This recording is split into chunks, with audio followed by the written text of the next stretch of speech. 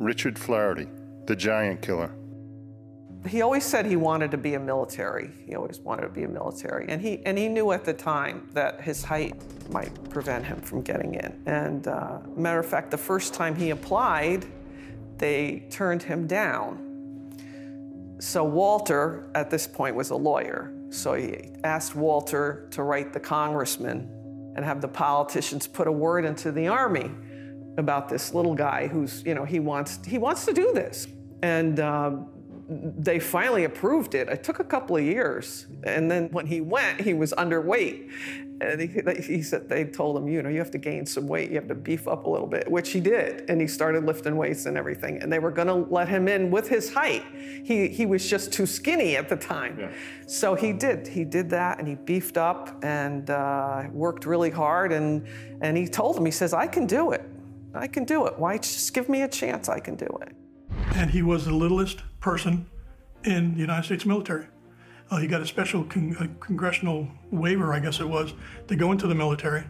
He never made a complaint about boot camp or about it being unfair, that they should make some sort of accommodation because of the height disadvantage.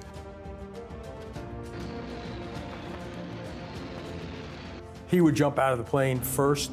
They'd watch to see where he went, and then they'd circle around and jump the rest of the company after him.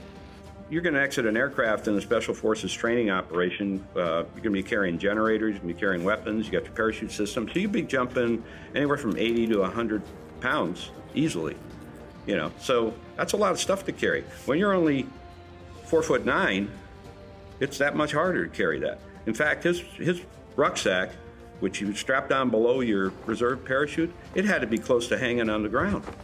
For him to get out of the aircraft with his rucksack down here on his shins, that's pretty tough to move.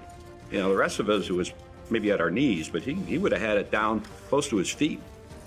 But so it's physically harder for him to do that. I would have never even questioned his ability to do it, because just from the standpoint of who he was, I mean, he's just tough, so he could do it. He did it, you know, and that's hard training.